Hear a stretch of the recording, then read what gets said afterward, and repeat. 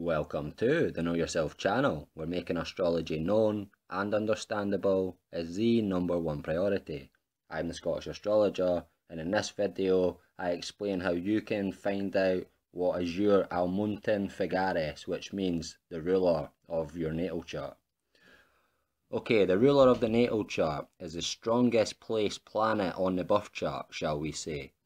And you calculate the ruler firstly by writing down the following planets on a piece of paper: Saturn, Jupiter, Mars, Moon, Venus, Mercury and the Sun, one on top of the other like a list, with a hyphen next to each planet. Then, referring to the points table for the fortitudes and abilities of the planets, go through each section of that chart for each planet and score them accordingly. Now, whatever planet scores the highest points is the Almuten Figuris, or the ruler of the natal chart, as it's more commonly known by.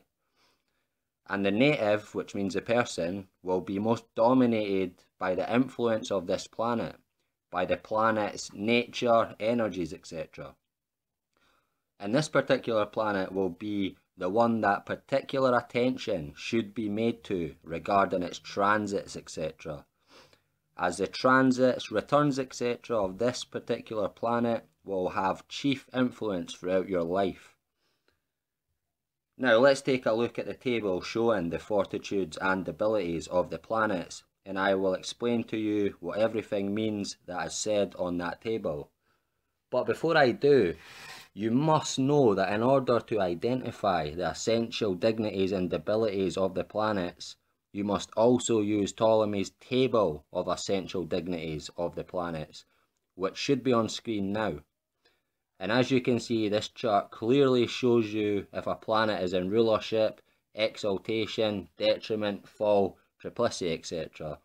It's a pretty straightforward chart, but if anybody is confused with it or has any questions regarding this chart, please get in touch and I will be happy to answer it for you. So again, this table shows you all this information, and the fortitudes and abilities of the planets table shows you how many points the planet will either gain or lose depending on its positioning. Again, the planet with the most points at the end of this process is the Almuten Figuris, ruler of the natal chart. And this is an important part of astrology, and everyone should know which planet is the ruler of their chart. Okay, let's get started on the table showing the fortitudes and abilities of the planets. Now, as you can see, if a planet is in rulership, it will gain 5 points. If a planet is in exaltation, it will gain 4 points. If a planet is in triplicity, it will gain 3 points. If it's in terram, it will gain 2 points. If it's in decan or face, which is the same thing really, it will gain 1 point. Now for debilities, if the planet is in detriment, it will lose 5 points. If it's in fall, it will lose 4 points. And if it's peregrine, it will lose 5 points. Now peregrine means when a planet has no control over its environment. For example, when a planet is in a sign it doesn't rule, have triplicity, terram, exaltation, etc. So no dignities whatsoever. The planet is classed as peregrine. Now, again, referring to Ptolemy's table of essential dignities of the planets, this will explain all this to you, okay? Now, accidental fortitudes.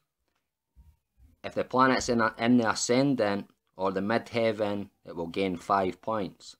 If the planet is in the 4th, 7th or 11th house, it will gain 4 points. If it's in the 2nd or 5th house, it will gain 3 points. If it's in the 9th house, it will gain 2 points. If it's in the 3rd house, it will gain 1 point.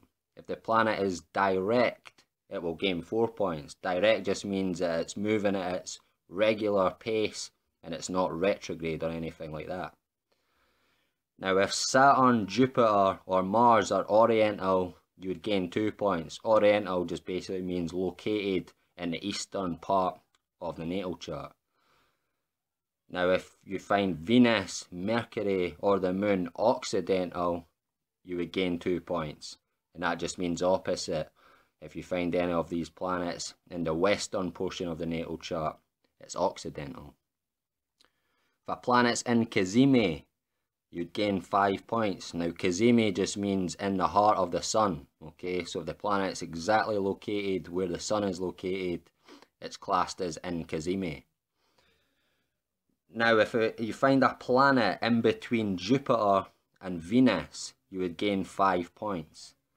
If you find a planet being conjunct the North Node, you will gain 4 points. If a planet is conjunct Jupiter or Venus, you will gain 5 points. If it's trine Jupiter or Venus, it will gain 4 points. If it's sextile Jupiter or Venus, it would gain 3 points. If it's conjunct the fixed star Regulus, you would gain 5 points. If it's conjunct the fixed star Spica, you would also gain 5 points. And if the planet is found to be in the terms of Jupiter or Venus, it will gain 1 point. Again, referring to Ptolemy's table for the essential dignities of the planets, this will make all this clear for you. The terms, exaltation, rulership, triplicity, term, face, detriment, fall, it's all in there and it will explain it to you. And like I said, it's to figure out your Almuten Figuris, you have to refer to both of these charts, okay, the whole time. And it will take roughly maybe an hour for you to actually identify your Almuten Figuris through this process. Okay, moving on, accidental debilities. If you find a planet located in the 12th house on a chart, it would lose 5 points. If you find it in the 8th or the 6th house, it will lose 4 points. If you find a planet to be retrograde, it will lose 5 points. If Saturn, Jupiter or Mars is occidental, you lose 2 points. If you find Venus or Mercury being oriental, you will lose 2 points. If you find the moon is waning, which means decreasing in light, going from a full moon to a new moon in any of its stages, decreasing in light, the moon is waning, it will lose 2 points, okay? If a planet is under the sun's rays, it will lose 4 points. If you find a planet located in between Saturn and Mars, which means the planet is being besieged, it would lose 5 points. If you find a planet is conjunct the South Node, it will lose 4 points. If a planet is conjunct Saturn or Mars, it will lose 5 points. If a planet is opposite Saturn or Mars, it will be opposed by, okay, opposite Saturn or Mars, it will lose 4 points. If you find a planet conjunct Caput Algol within 5 degrees of it, it will lose 5 points. And if you find a planet to be in the terms of Saturn or Mars, it will lose 1 point. Okay folks, I hope I made everything clear enough. Any questions, please do not hesitate to get in touch. I will be happy to answer them for you. That's all for this video. I hope you enjoyed it. If you did, please like, share, subscribe if you're new. Hit the bell at the right hand side of the subscribe button and please tell a friend about this channel. Until next time, take care.